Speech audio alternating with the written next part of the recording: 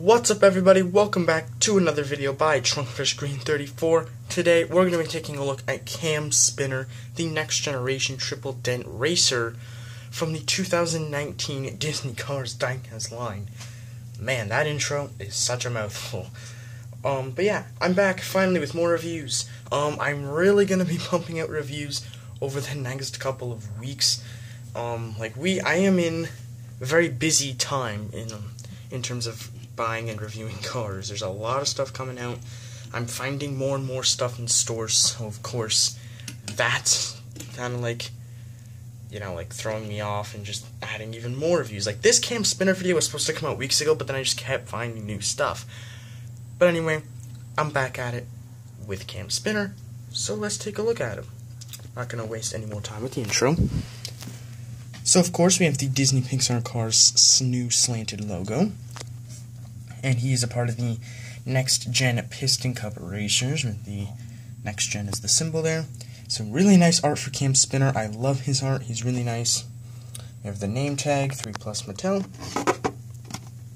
On the back, we have this nice picture of McQueen racing. I believe it was the Los Angeles Speedway, with Danny Suarez, and there's Cam Spinner actually, and Chris Roman. And then there's the description: will the impressive Next Gen racers break McQueen's winning streak? And then here we have Chase Racelet, Ryan Inside Laney, Michael Roeder, and Richie Gunzit. Richie Gunzit is already out, who I already reviewed. Michael Roeder's out, and I'll be reviewing him very soon. Ryan Inside Laney will be out very soon, and Chase Racelet will also be out in a couple months. We just have a bunch of legal information. But yeah, I'll be right back with this guy opened up. I am so excited to finally have this guy out of the package. He looks amazing. Definitely one of my favorite Next Gens so far. Potentially even rivaling Richie Gunzit. I haven't quite decided yet. Now, Cam Spinner is actually kind of cool because he was one of the playable characters in the Cars 3 Driven to Win video game, even though he's a background character and does not speak at all in the movie. But anyways, he was put in the game anyway. So yeah, he has a nice determined expression like all the Next Gens, which, as I've said in my Stock Car vs. Next Gen series, I'm not really a big fan of that. I kind of wish they gave Next Gens more unique expressions, but I'll take what I can get. At least they actually released Cam Spinner, because there was the chance that maybe he could have gotten canceled and we wouldn't have gotten him. But yeah, obviously he's a nice light blue color, and here are his contingency sponsors: Piston Cup, Combustor, Carbon Cyber, and Synergy. He has these nice white rims. I can't remember if they're similar to Richie Gunzit's or not. I'm not entirely sure, but they do look really nice. He's number 31, of course, with the stars. Oh, sorry. He's number 31, and he's got these stars on there, which is really cool. And then we have this nice, light blue and white, almost looks like mountains, and they, come in. I mean, he's supposed to be advertising gum, and yet they use, a frosty, cool-based paint scheme and design. On the back here says 31 Triple Dent, which I think is actually unique to Cam Spinner. I don't think any of the other Next Gens actually say, their number and then their sponsor on the back. I think it's usually just one or the other. Yeah, obviously he has the yellow rookie stripes, because he is a rookie. And then on the back, or underneath, you can see his, the tailpipes? Or whatever these things are. I'll get to that later. Here we have his exhaust pipes, which is also something that I don't think many Next Gens have. I really like the white, and then the light blue, and then the dark blue. It looks really nice. And then Triple Dent again on the spoiler with the white stripe there. No white stripe on this side. I don't like how it's not consistent. It should. Come on, focus. Really? I don't like how it's not consistent on the both sides of the spoiler there. It's there's only white on one half, or one portion. And his hood.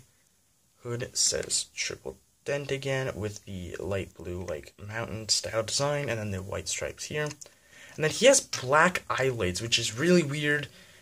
Reminds me a lot of Paunchy Wipeout from Cars 3 that came out a couple years ago. He had the black eyelids, even though he's not. He's supposed to have blue eyelids. So that's very weird. On the base here, has to have Mattel.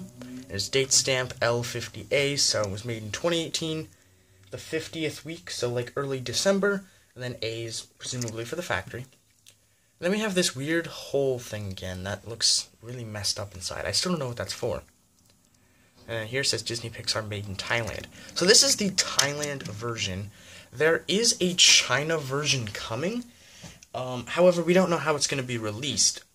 I personally think it's going to be in the 3-pack that has Jackson Storm, Bobby Swift, and Cam Spinner. That 3-pack should be coming out soon, I would think. And that's probably how the China Cam Spinner is going to get released. I would assume so. But yeah, that's all for Cam Spinner.